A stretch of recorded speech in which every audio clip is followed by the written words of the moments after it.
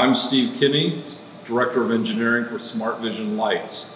Today we're going to demonstrate ultra-high-speed image capture using a ping pong ball gun that we've created with a shop vac here. So what you're going to see is we're going to turn the shop vac on, create a high-speed stream of air past here, drop the ping pong ball into the gun.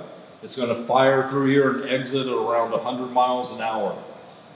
That in turn is going to trigger this beam sensor we have set up, which is going to trigger the Smart Vision LZE300 NanoDrive lights 4 times in here at 10 microseconds each, with 1.5 milliseconds in between each firing.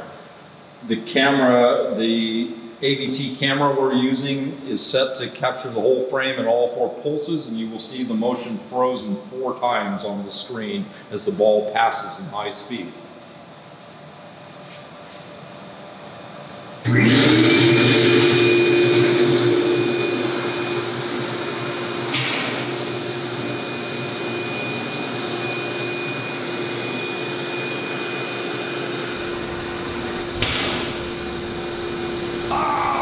Logo and everything.